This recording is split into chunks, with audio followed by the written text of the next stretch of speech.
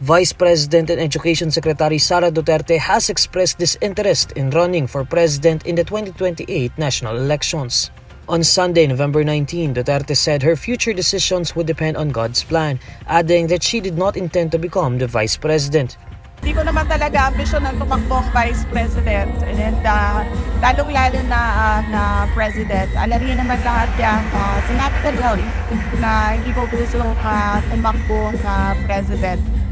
When asked about the rumors of the alleged impeachment moves against her, Duterte said they would release a statement addressing the matter at the appropriate time.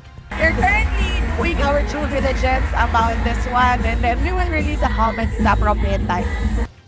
Moreover, amid the reported cracks in Uniteam, Duterte said her relationship with President Ferdinand Marcos Jr. is okay. Last November 16, House lawmakers denied such discussions on the impeachment plans.